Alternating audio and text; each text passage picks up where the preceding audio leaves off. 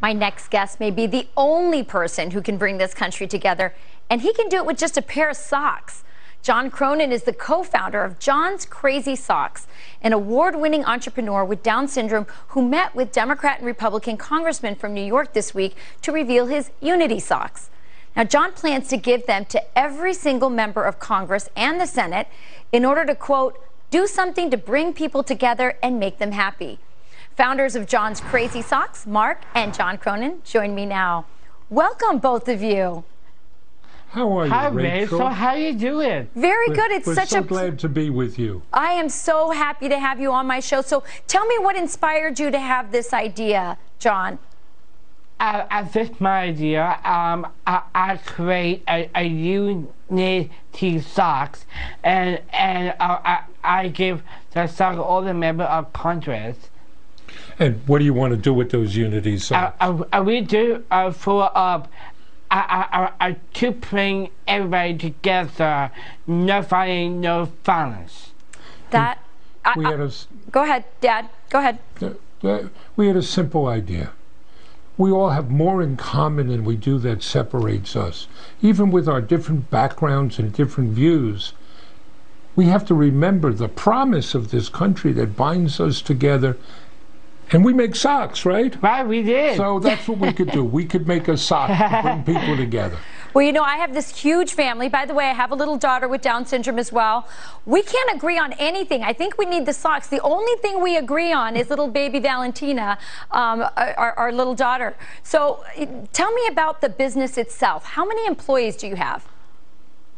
We have 31 employees today, 21 of whom have a differing ability. Because, well, what's our mission, pal? Our mission is spreading happiness. It's about spreading happiness, and we want to show the world what people with differing abilities can do. We want to show what your baby, Valentina, can grow up to do. That's what we're all about. How was it, John, meeting those congressmen in New York? I give it a sock to well, how did you like meeting Congressmen Garbarino and Congressman Suozzi? Oh yeah, I meet Andrew Garbarino and Suozzi, and I give them a pair of socks, Unity Socks. Rachel, John's an old hat at this. He's testified twice before Congress now. Yes. Has spoken at the United Nations. One of the things he does is people are people. He treats people straight up, not by title, not by power base, right? Right, we did. Which is a pretty good way to be. Yeah, it sure is. And I have to say, what a beautiful family and what a wonderful thing for you to do to inspire each other, to employ more people with special needs, and to make sure that our country comes back together. And what other things do you think you might take up next in bringing the country together? Well, first, we have to make sure those socks get into the hands of the members of Congress, right, given the fact the Capitol shut down. But we've already received invitations to bring them to state houses. And what John and I may do is travel the country and go to every state house and hand these out and say, come on, people, we can get along.